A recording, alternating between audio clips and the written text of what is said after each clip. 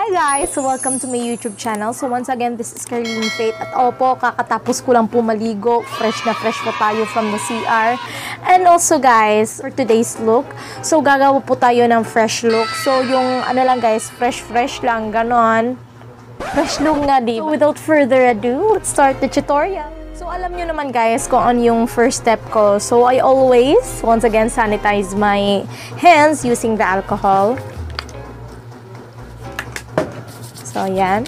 Para once again, iwas germs, guys. And again, guys, clean your face using the Eskinol, guys. So, hindi talaga mawawala sa makeup tutorial ko to. Kasi kahit nasa bahay lang ako, guys, ewan ko bakit sobrang dumi pa rin ang mukha ko.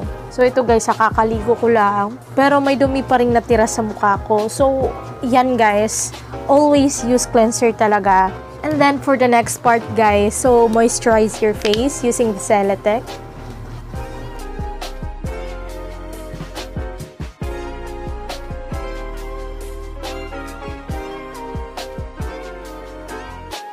Alright, so ito guys, tinalian ko lang yung buhok ko. And then for the next part, so will be our foundation. So ito guys, yung gagamitin kong foundation is yung Infallible Pro Matte in the shade 104. So lagay ko lang siya dito guys. I will be using my sponge. Pasensya na guys, sobrang dumi. Nilabhan ko kasi ito kanina guys. Kaso lang, ginamit ko ulit. So hindi ko na lang siya hinugasan. Sobrang dumi. So, I'm done with my foundation, guys. And for the next part will be the concealer. So, yung concealer na gagamitin ko, guys, is foundation. So, wala lang. Gusto ko lang kasing gamitin to, guys. Kasi yung concealer ko is napakaputi. Oh, no! Ayaw ko kasi, guys. So, itatry ko ulit to, guys. Itong Fallible ko in the shade 103. So, one shade lighter siya kaysa dun sa nauna, guys. So, kuha lang ko na kaunti.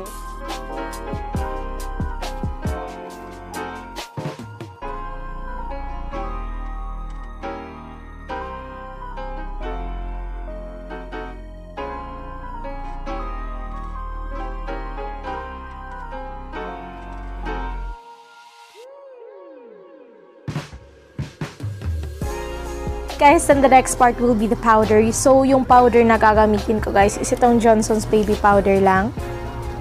So, ito. So, guys, for my eyebrows, guys, so yung gagamitin ko na lang is itong Maybelline Hyper Curl na mascara. Yung luma kong ano, guys.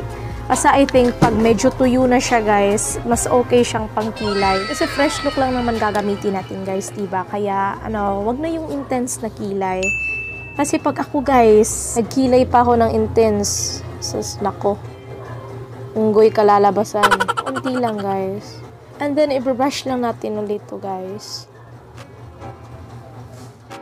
Yes, so proceed na tayo sa ating eyeshadow, guys. At yung eyeshadow na gagamitin ko is itong Kai Muse ko na palette. So, kukunin ko lang tong shade na Love Hurts, guys. Ito. Tsaka fingers ko lang yung gagamitin ko for this one. So, parang hindi ko nagustuhan yung ating daliri. Oh, no!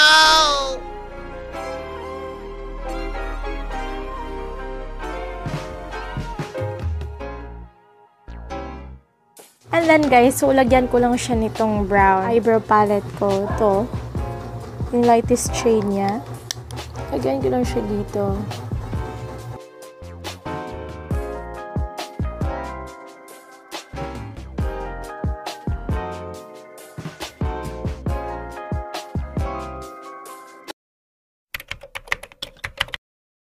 After that guys, so i-blend ulit natin siya. After that guys, so kunin ko lang tong eyeliner ko from Maybelline. Tapos, magta-tight line ako guys.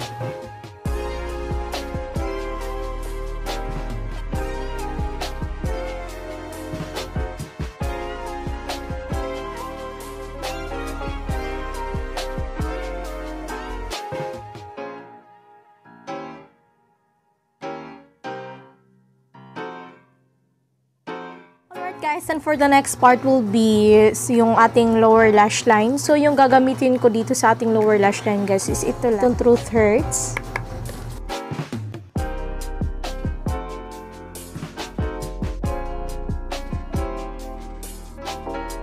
At saka haluan ko ito sa palette na to. Itong lightest shade niya.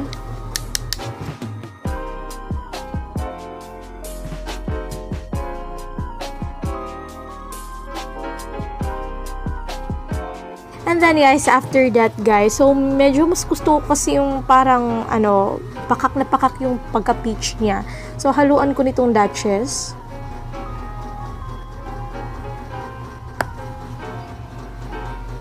After that guys, so I will be doing my wing eyeliner. So for my wing eyeliner guys, so I will be using once again the Careline Better Than Basics.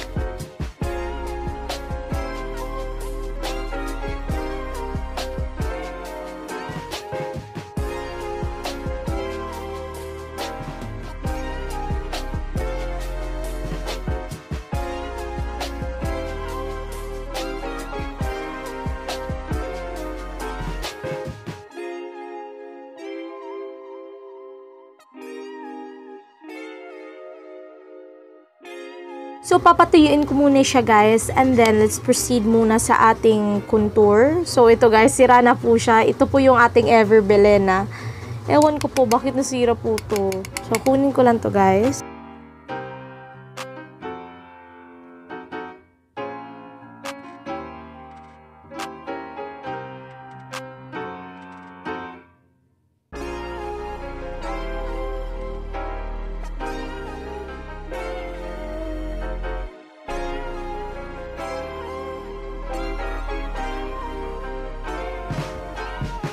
And after that guys, so sa ating cheekbones naman.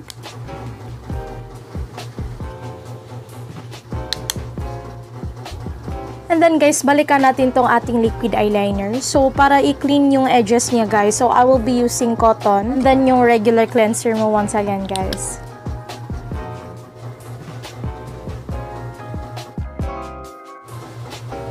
I think I'm good with my wing eyeliner na. And after that guys, before papalayan, so kunin ko ulit to from the eyebrow palette. So itatap ko siya dito guys.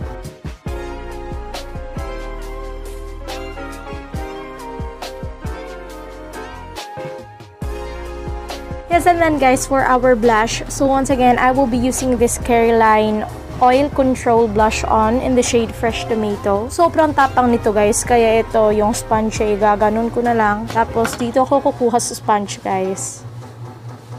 So, hindi siya kita sa camera guys. Pero in person, sakto na siya.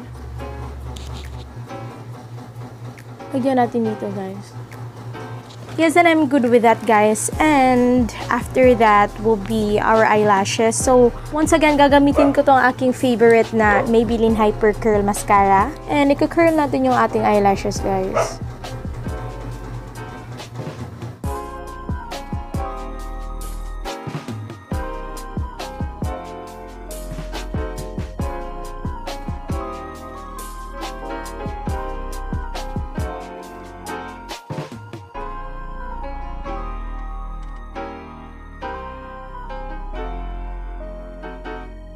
After that guys, so kunin ko lang tong aking Wet n Wild na highlighter. So, ilalagay ko siya dito sa ating inner tear ducts.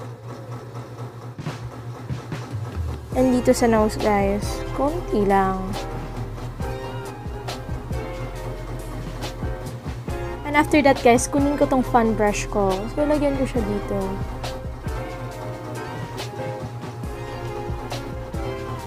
And after that guys, so kunin ko ulit tong eyelash curler ko at saka i-curl ko ulit yung eyelashes ko.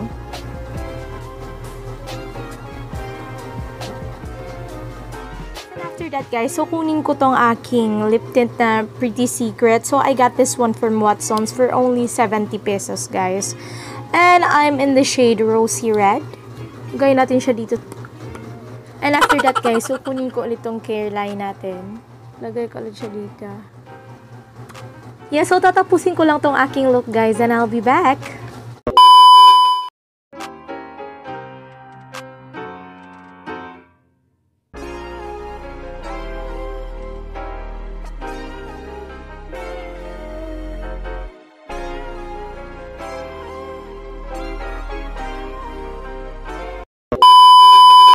Guys, and that's it for today's video. So hope nag-enjoy kayo, and for more videos, once again, please don't forget to like and subscribe to my YouTube channel.